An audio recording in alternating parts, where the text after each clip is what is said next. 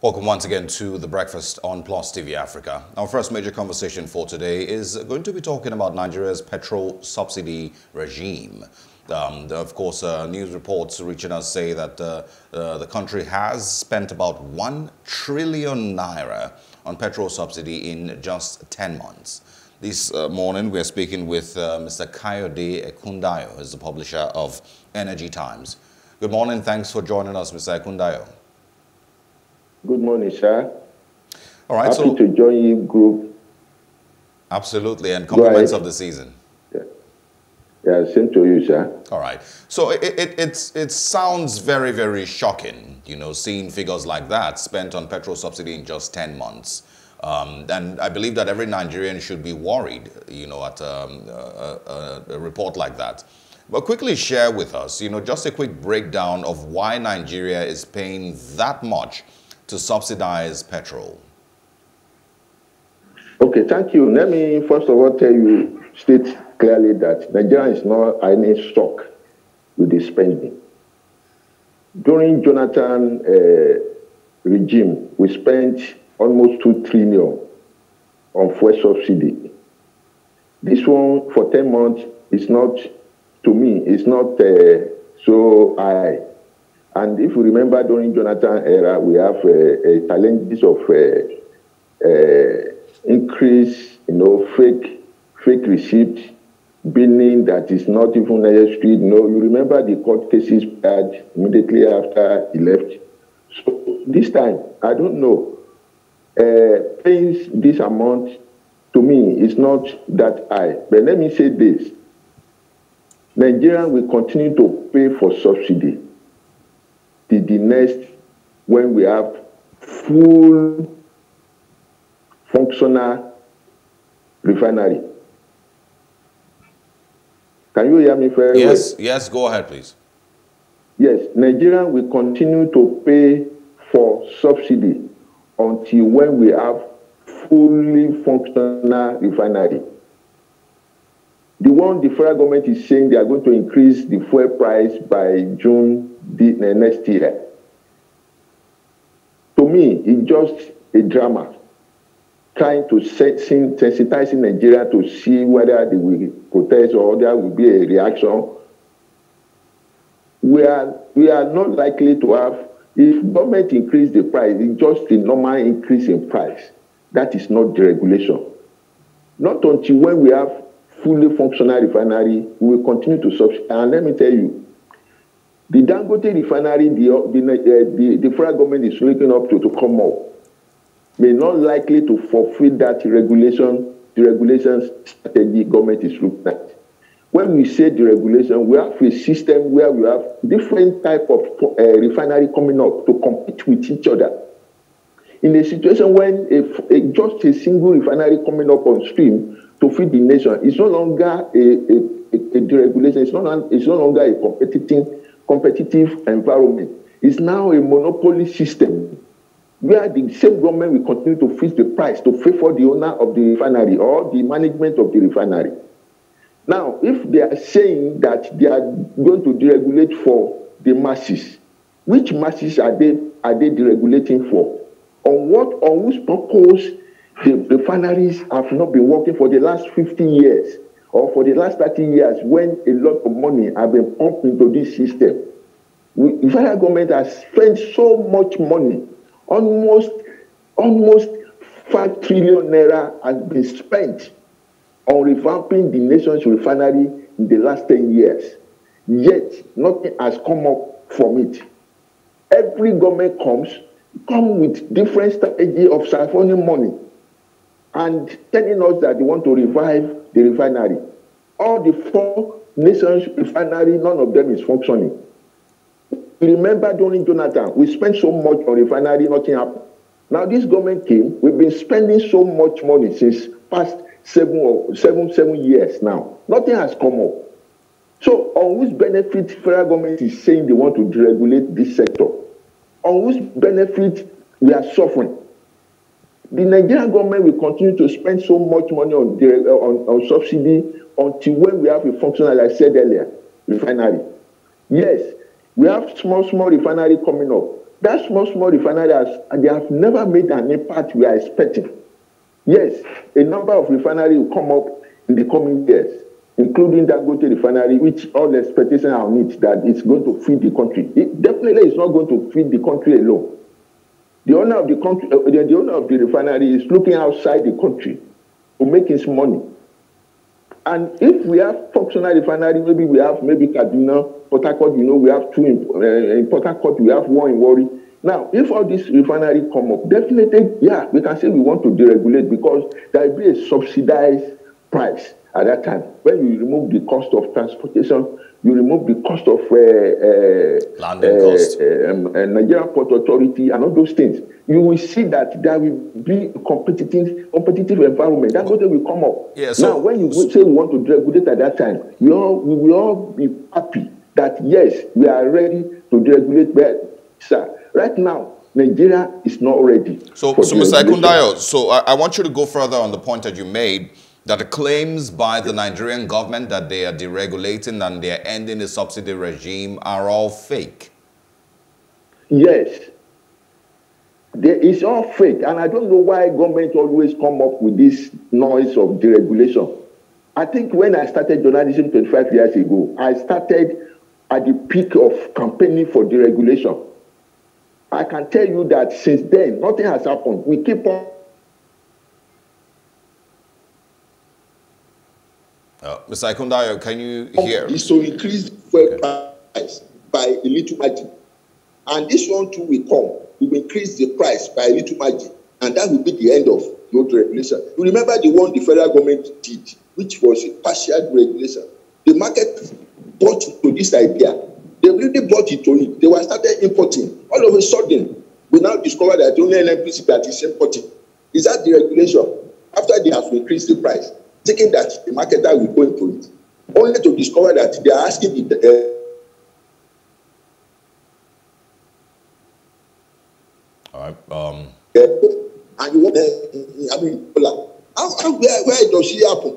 So these are the challenges they are facing, and we are not ready. I keep on saying all these things you are seeing, they are flagging up that they want to increase price to 350 or 300. It's just a fake, just to make sure that they increase the price. They are sensitizing us. They want to hear the reaction of Nigerians, and thank God the Nigerian Labour Congress, they have already. All right, let's also, talk about some of the issues that you have raised. You talked about the fact that we have. Because we can't continue this way. Nigerians are tired. If we want to, I'm saying there won't be any deregulation until we have functional refinery. The government will continue to go front and back. We can't deregulate on importation. We've been on this thing for 30 years. Nothing has happened. We keep on pumping money into campaign. We keep on pumping money into refinery. Nothing has happened. If you remember, before Dangote funded his or established his own refinery, you remember, only Yaradua, Otedola and Dangote, they merged together to buy Kaduna refinery. When Obasanjo came, he funded that. When Yaradua came, you remember under Obasanjo, Dangote and Otedola, they merged together. They wanted to buy Kaduna refinery. When Yaradua came, he funded this thing, and he altered the whole plan. We thank God that won't happen. If not, what we have today in Lagos at Dangote refinery, maybe it won't have happened. But at the same time, if they have allowed private individual or private entity to acquire this refinery, possibly they will be on the stream today. Okay, so let's talk about Mr. They Ekundayo. privatize this company, and that's what we've been campaigning. Sell certain equity. Mr. Ekundayo, let's talk about some of the issues that you have raised. You're saying that we're where we are today because our refineries are not functioning, and until we fix our refineries, then we will continue in this cycle. Do you have an idea why our refineries are not functioning despite all of the funds that we have invested in revamping the refineries? In fact, it's a useless system that it has never happened in any country in the world where a system is privatized and is failed to work. Yeah, Mr. Ekundayo, can you hear us? Failed to work. Look at how these schools are taking money from Central Bank of Nigeria. I don't know. In fact, I'm sorry to use this. There's nothing we have done successfully in this country. Mr. Ekundayo. It's just a painful aspect of the Mr. Ekundayo. Look at, we privatize Disco, we privatize generation company, we privatize other entity in the private in the power sector. Yet we have not achieved the desired result. Mr. Ekundayo, can you hear us? They don't have money. They keep on going to. All right.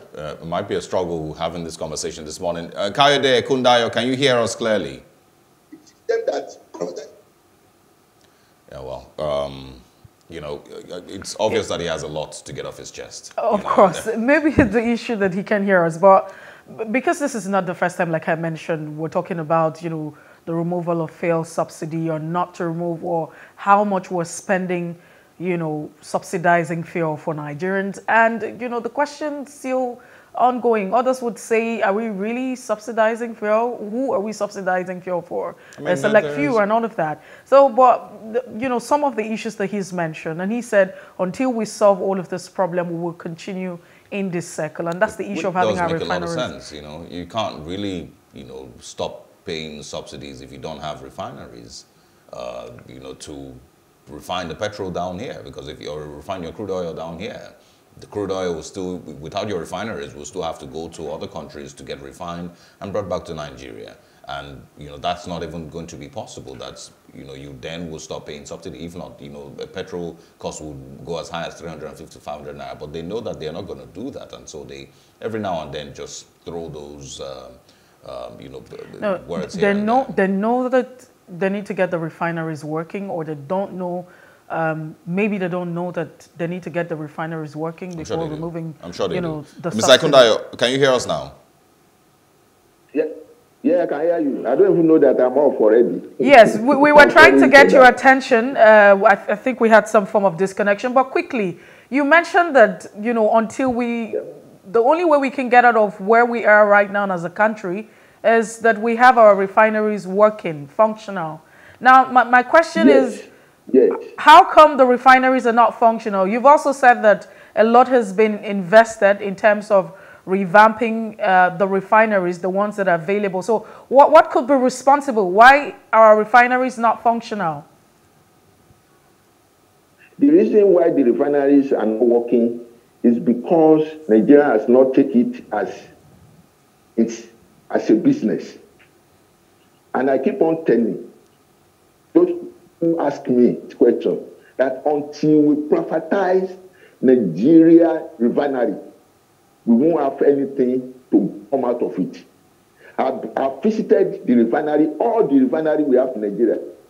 That is the Port Harcourt, the Warri, the Kaduna. I've visited them. The way they were being run. There is no private entity can be wrong and survive in that format until government sell the equity they have. Possibly 60-40. Hello? Yes, go ahead, please. Hello? We can hear you. Possibly 60-40. I've been canvassing for this thing for the last 10 years. Until we have that kind of system, Nigerian refinery will keep on being this format, and government will continue to siphon money, and people continue to feed fat from this format we have. Abacha did his own. I remember when I was so young, 200 million was given to Total to execute Port Harcourt refinery to farm it at that time. At that period, nothing came out. All right, Mr. Ekundayo. Obasanjo came, put in the same money, came out.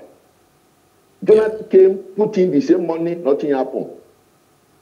Buhari came now, put in the same money, bringing expatriates from abroad, a jeep, all sorts of expatriate engineers to come and do something to refertilize it, we still having the same problem. Not until we privatize the Nigerian refinery, we keep on having the same problem.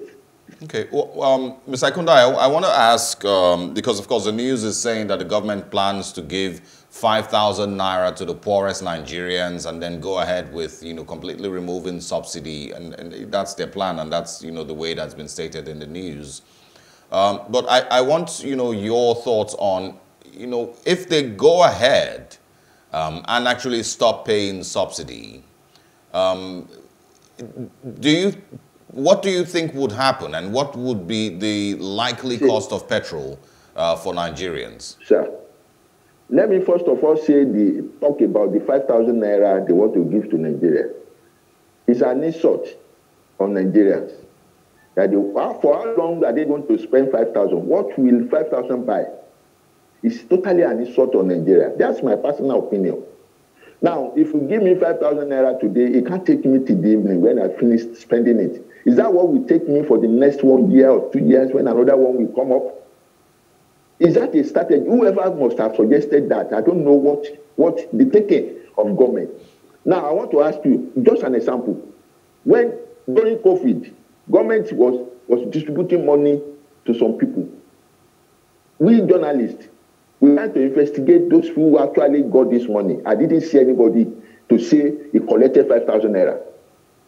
Now, to me, it's another way of siphoning money from the system to small click of government to eat. Now, that money may not make any impact on anything. And when you calculate how much is likely to spend on that 5,000 naira, we were talking about trillions or billions of naira. Whereby, if we even use that billion to build a small micro refinery, will make an impact. A 10,000 barrel refinery today costs $1 billion. Now, all this money we've been spending, wasting on refining all these things. If government doesn't want to release any equity, we will have built a new refinery since past 10 years. A 10,000 barrels per day refinery costs $1 billion. Are we saying we can't afford $1 billion since all this year? Now, by the time they give 5,000 naira to individual, they will build it up on the fuel price. Now, by the time they build it on fuel price, government says they want to increase it to 350 naira per liter. Now, on what benefit will now benefit even the masses they are protecting? They are protecting. What benefit? What will they bring out for them? What impact will it make in their life? To me, it's a waste of money, waste of time, and they are ridiculing the Nigerian masses that they are so poor, they can't afford 5,000 naira in a year. When I heard the news, I was so bitter. How can government propose 5,000 naira to how many Nigerians? To how many Nigerians? They said the poorest. How did they determine the poorest? The people in the village? All right. Or people in Lagos? It sounds very much... Poorest in the... It's so ridiculous, my brother. Mr. Ekundayo, it sounds very much like, the same format of looking for new excuses to, siphon funds from the Nigerian economy without any actual effect. It's a strategy to siphon money from the system, to certain click people to become richer. Absolutely. And that has been the strategy they have been using for the past 30 years to siphon money when they are doing campaign for deregulation. They want to start again to collect money to siphon to group of people. I've grown up to know. Hello, sir. Hello? Yeah, Mr. Ekundayo, apologies, but we may have to wrap up the conversation here. There's obviously so much, that needs to be said with regards to this conversation and the idea of petrol subsidy. So we look forward to speaking with you again, and we would like to get further details from you and more clarity on Nigeria's petrol subsidy. We may want to call it, fraud, as it sounds from what you described. Thank you. I'm back. Thank you. Thank you very much. All right, have a very interesting day. Stay with us. We'll move away from petrol. Now we're going to be talking healthcare. In the face of a pandemic and many other health challenges in Nigeria, how much more development is needed and where are we currently? We'll get into that after this break.